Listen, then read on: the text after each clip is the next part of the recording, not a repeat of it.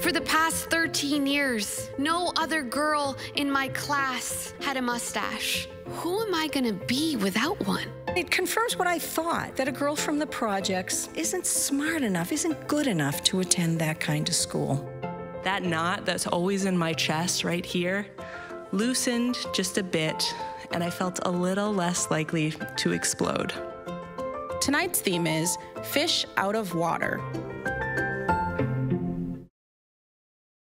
We all walk, stumble, or run into the unknown at some point in our lives, but it can be really hard to feel like you're on the outside looking in. But it's in those moments when you have pushed beyond your comfort zone that you just might find yourself inspired to learn something new, to explore. Tonight's tellers are bringing their true stories of the moments when they were trying to find their place in a world where they otherwise just didn't fit in. My name is Shweta Bhatt, and I'm from Burlington, Massachusetts. Right now, I'm a freelance copywriter, business strategist, storyteller. Can you talk to me about what role storytelling played in your family and in your culture growing up? So I'm Indian. And I come from a culture that is rich in story. A lot of what I learned about my culture was told to me through story. Being in a country where you don't really look like everyone else, it's hard to understand, well, where do I come from? When I asked why and where and how and what and all of the questions that come, that's what I was met with story. So what do you find the most challenging about storytelling? Can I tell this story from outside of it? Am I still in the story? Am I still feeling all of the emotions? Am I able to really ground myself as I tell this story? So can you tell me a bit about what tonight's theme means for you? I always think of fish out of water as this change in our identity. Because who is a fish when they're no longer in water? Will they be able to breathe? How do they see themselves? And for me, fish out of water was really that. A moment in my life where all I knew myself to be, it changed. And now, who do I get to be in the world? How am I gonna breathe? Where do I swim? This is where you need to take her. I hear this Indian auntie telling my mom in the kitchen, and they're whispering. So I have my ear up against the wall. Usually, when my mom is whispering, it's because she's bragging about me and doesn't want it to get to my head. But today it's different. This is where you need to take her to get rid of her upper lip hair. And as I hear those words, I catch my reflection in the patio door, and I see my face, a face that for the past 13 years has been told I look like my dad. And no, I don't think it's because we both have curly hair or long limbs or cheeky smiles. My dad, he has a mustache. I mean, the mustache. Like a Tom Selleck step-aside bar above the handlebar kind of mustache. And so do I. And in a world where I'm never going to look like Lizzie McGuire or Hannah Montana or Christy in math or Julie in art, I look like my dad. Kids made a lot of fun of me, and I got tired of it, and I thought I'd take this into my own hands. So I remember in the 2nd grade, I waited for all the kids to go to recess. I ran to the bathroom with a pair of scissors from my cubby. I was going to make it all right there. And I make a snip. And it looks worse. And I get back from recess, and the kids, they're still laughing and pointing and making comments, and I realized I'm just going to be the girl with the mustache. There's no way I'm gonna get rid of it.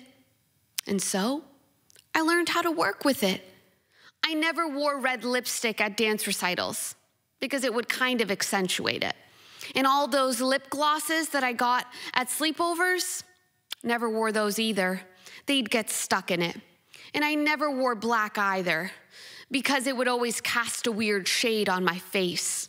What worked were V-necks and neutrals and wearing my hair pulled back. For the past 13 years, no other girl in my class had a mustache. Heck, no other guy had a mustache either. And now this auntie is telling my mom where to take me to get rid of it. And I'm thinking, who am I gonna be without one? Are girls gonna finally want to be my friend? Are guys gonna finally think I'm cute? I get in the car with my mom, and my mom, she's beautiful. She doesn't have a mustache, but I don't look like her. And I don't think she really gets this. But she's taking me to this auntie who threads. Now, I've heard of threading once. There was a girl in my dance class, and she talked about getting her top lip threaded. She said it felt like knives. And now I'm preparing for knives.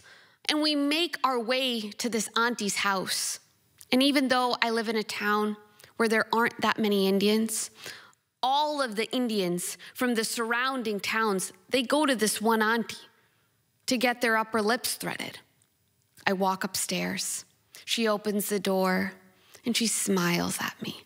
This smile that says, I've seen a lot of Indian girls who look like their father. I sit down in her chair and she starts to fashion this contraption out of thread. And she shows me how to keep my upper lip pretty taut. And she starts. It doesn't feel that bad. And it's over pretty quick. And she hands me a mirror. I lift up the mirror and I see my eyes and I see my nose. And then I see a space between my nose and my top lip. I mean, it looks like a second forehead, like a 5 head. It looks really weird. Did she do something wrong? I look at my mom. Mom, do I look weird? And she's just smiling. This was supposed to make me look better, and I think I just look like a monkey. I don't know who this person is. But I take a deep breath because I don't have time to figure this out right now. Tonight is my middle school graduation, and I have to go on stage to get a medal. On stage. I make my way to the school, and I'm on my way to my homeroom, and I hear the comments, and I hear the snickers, and the pointing. She looks weird. Did she shave her face? No. I got it threaded, and I know I look weird. And I walk up on stage, and all I can think of is I still don't look like Lizzie McGuire, and I don't think I look like my dad anymore. And the teachers, they congratulate me and wish me well in high school. And all the other parents of all the other students graduating, they give me hugs and tell me good luck for high school.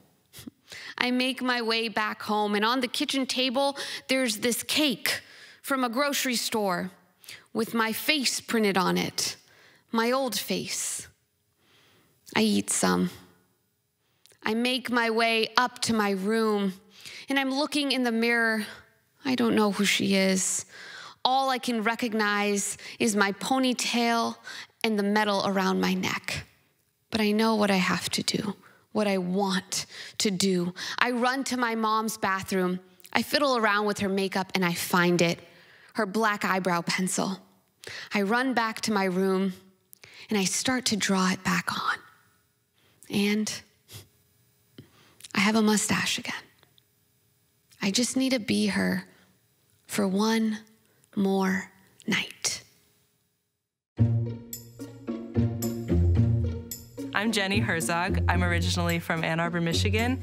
Now I split my time between Boston and Western Massachusetts, and I'm a jazz singer, a tap dancer, and teacher. So what drew you to singing jazz and tap dancing? My dad plays jazz piano, so I grew up always hearing it.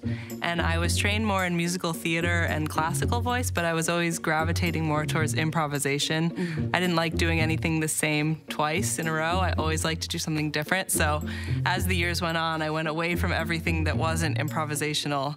And so jazz and tap dance is what stuck. So when you're dancing, what's going through your head? Actually, that's one of the things I love most about tap is it gets me out of my head.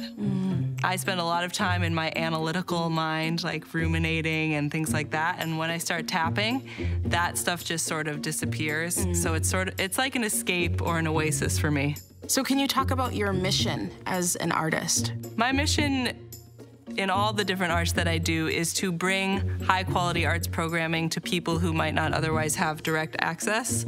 So that could be going into different nonprofits, organizations, communities, and basically offering something that wouldn't be there otherwise. My mom says that when I was a kid, one of the only places she could get me to go without a fuss was tap class. Making rhythms with my feet made sense to me in a way that not much else did. It felt impossible to be unhappy when I was tapping. But I was an anxious kid, and that anxiety followed me all through my 20s with insomnia, restlessness, impulsivity, mood swings, and a series of bad relationships. Fall of 2020, I was 29, living in this big, lonely apartment in the suburbs of Boston. A typical day went like this. Wake up at 5 a.m., consumed by my restless leg syndrome.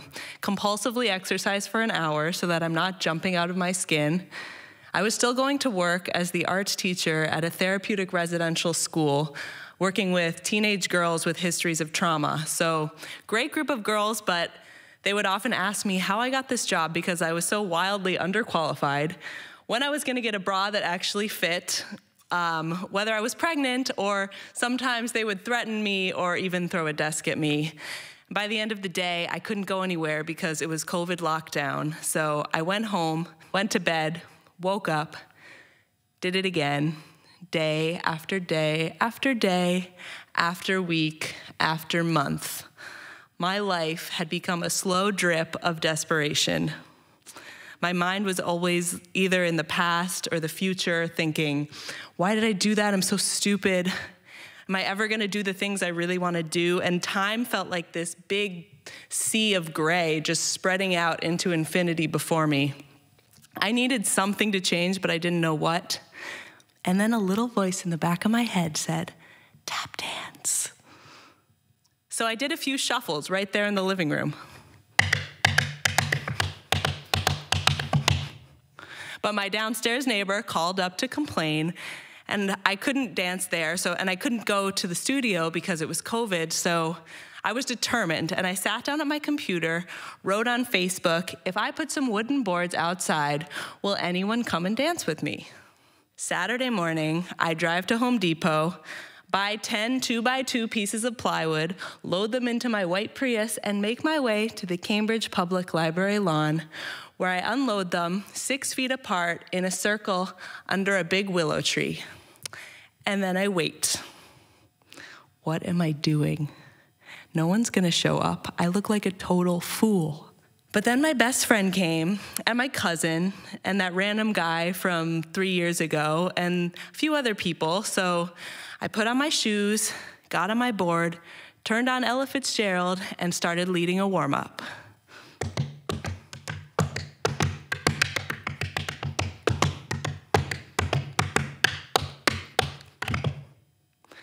Nothing epic happened during that class. I think some passerby stopped to do a few steps. Another person took a video. But what I do remember is by the end of the hour, that knot that's always in my chest right here loosened just a bit, and I felt a little less likely to explode. Then an older man who'd been sitting on a bench nearby came over to me, and he said he'd been having a rough day. He went to the library to get a book, and when he heard Ella Fitzgerald's voice in the air with the sound of taps, it had cheered him up. Then he told me he was a retired journalist and asked if he could write a story about it. I was like, are you serious? Write a story about this? Sure. So then every Saturday from then on, I woke up with the familiar sense of dread, but I made my way to the Cambridge Public Library lawn to offer free tap classes to anyone, all backgrounds, all ages, all skill levels, and I called it Tap for Joy. Word began to spread, and after class, people would come up to me and say, "This is the first face-to-face contact I've had with another person in days. I haven't left my apartment in ages. This is the most fun I've had in weeks." So we kept dancing. Even when it snowed, we put the boards out on top of the snow. But then it got too cold, so we had to go inside for the winter. Then I got a call. It was that guy, the journalist. And he said, "You're never gonna believe this. The piece got accepted in the Boston Globe." I was like, "What? Are you serious?" So I drove to the gas station, bought the paper, opened it up, and there was my face with the title, Teaching Joy. The irony was not lost on me because I was depressed. That winter, I quit my job, my boyfriend and I broke up. I got a grant to expand Tap for Joy to a school, after-school program, senior center, and public housing site. I received bags and bags of donated tap shoes. A student bought me an amp with a wireless headset so I didn't have to scream, and I even got an email from NPR who wanted to cover Tap for Joy. This past Saturday, there I am. This time I've got 40 boards in a circle. I lace up my shoes, get on the board, and begin to dance.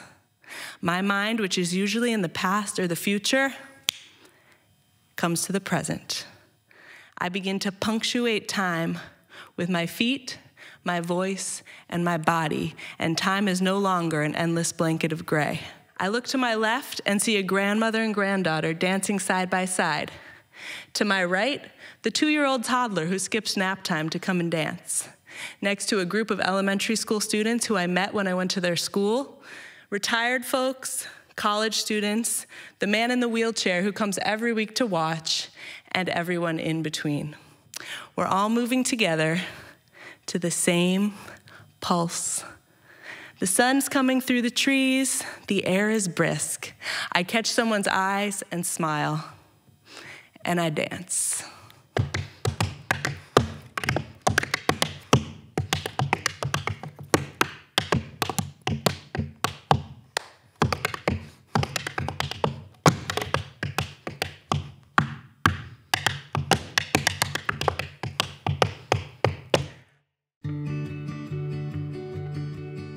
My name's Carol Carson. I live in the West Roxbury section of Boston. I'm a native Bostonian, and I retired 2 years ago as the executive director of the Office of State Ethics in Connecticut. That's fantastic. Congratulations on your retirement. Thanks. So how did you make your way into personal storytelling, telling a story on a stage in this way? I'm Irish. I've always been a storyteller.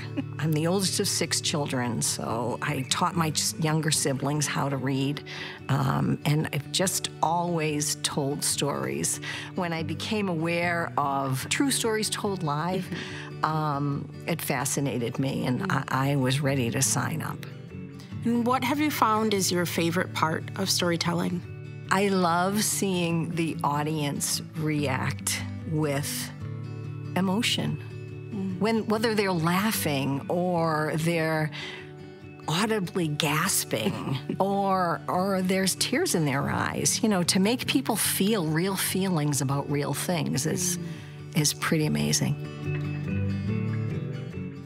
It's nighttime in early 1988. I'm in the living room with my husband having a conversation. I'm folding some of the endless laundry that goes along with having 3 school-age children. When I'm queen of the world, I'm inventing a new way to do laundry that doesn't involve me touching it hundreds of times a week. I hate laundry. But that's not what I'm talking to my husband about. I'm telling him about my meeting with the transfer counselor at the community college I'm attending to figure out how to transfer to state college when I earn my associate's degree in June. The transfer counselor nominated me for a scholarship immediately at Boston University, and she encouraged me to apply to Wellesley College, which offered a program for women who hadn't attended college right out of high school. I'm not convinced. Those schools aren't right for me. I won't fit in. I graduated at the very bottom of my class in high school. I grew up in a Boston housing project, the oldest of 6 children with alcoholic parents. I met my husband in the projects. His life was about the same. We saw each other as the way out. College wasn't a priority in the projects. Survival was. And now, married with children, we wanted more. So I'd started community college as part of our plan. My husband was managing shops that fixed cars. We decided we'd buy our own shop. He'd deal with the front end, I'd deal with the back end, the taxes, the payroll, the accounting. We'd be a team and we'd be successful. Now, I'm telling him that the plan's gonna change. Maybe I'll go to Wellesley, maybe I'll go to Boston University. If I'm applying for those schools, I might as well apply for Harvard, I tell him. I mean it as a joke, but secretly, I'm thinking, maybe I am good enough. Maybe I will get in. I'm waiting for him to tell me that's crazy, but he doesn't. He says, go for it. So I do. I apply to all 3 schools and State College. I need to be safe. Harvard was the only school that required me to submit my SAT scores, even though I was in my 30s, had kids and a mortgage. Harvard wanted to know what books I was reading, what magazines I read. I'm pretty sure they wanted to hear that I was reading War and Peace and subscribed to The Economist, but I was honest. Danielle Steele and Reader's Digest were more my speed. Harvard made me jump through a lot of hoops, and then they invited me for an interview. I was so excited and so nervous. I'm sitting in a very nice office waiting for the woman from Harvard to come in and interview me. I have on a beautiful black linen dress with a bright, colorful scarf. And I'm starting to relax. As I look around, I see framed children's artwork on the walls. I think to myself, this is going to be a good interview. I'm interviewing with a woman. She's probably about my age and she has young children. It's going to be great. The woman comes in and slowly goes through my application. I'm going to school, I'm working, I'm doing volunteer work, I have 3 kids. I have a lot going on. Tell me, she says, how do you do it all? Actually, I say, I have a new plan. I'm gonna wait until my cellar fills up with laundry, and I'm gonna move. She looks at me, she looks down at my black dress, she looks back up at me, and she says, oh, that explains the black dress. No, I say, that was a joke. Laundry, I think, as I drive out of Cambridge, laundry is the reason I won't get into Harvard. It takes weeks for the thin envelope with the Harvard logo to arrive, confirming that Harvard isn't the school for me.